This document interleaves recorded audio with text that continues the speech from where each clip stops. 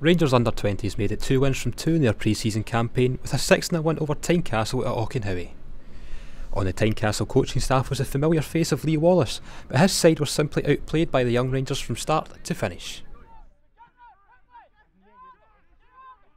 After passing up numerous chances to score, the breakthrough eventually came in the 25th minute through Ross Lyon.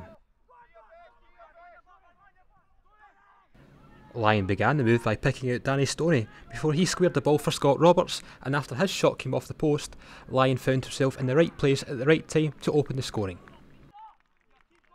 It was a well-controlled finish from the youngster as Rangers' constant pressure eventually told on the Tynecastle defence.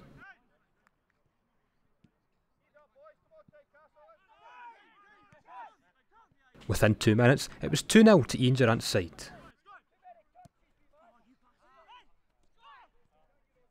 Scott Roberts was able to waltz his way into the box from the right wing, and he picked out Danny Stoney, who finished with aplomb.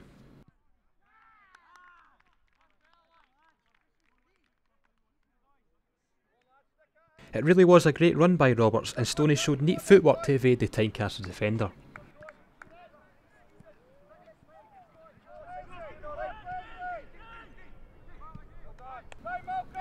Rangers continued to put pressure on the ball, and the visitors then contributed to their own downfall for goal number 3 when a loose kick-out found the alert Lyon in midfield.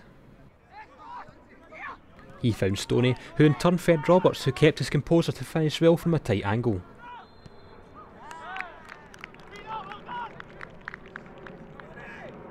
This was Roberts' second goal of pre-season, and he will be hoping to make himself a more regular feature on the score sheet for the coming campaign.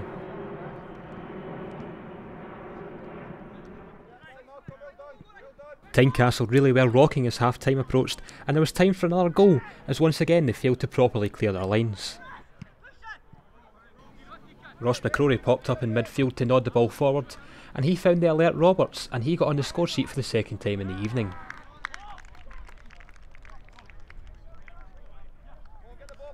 Roberts did well to escape the attentions of the two defenders, and his finish once again was calmness personified.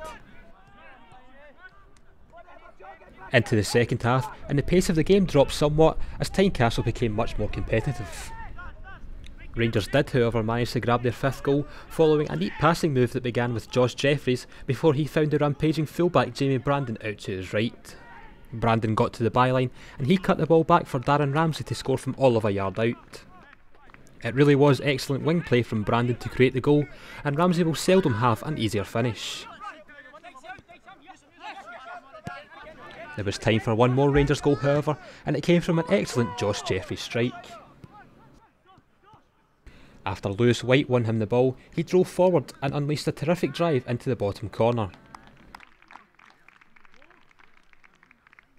It was a quite excellent finish from the young man, and it put the seal on a good workout for the under-20s. So 6-0 it finished to Rangers, and they now face a major step up in quality as they host Arbroath's first team at Auchenhowie on Friday.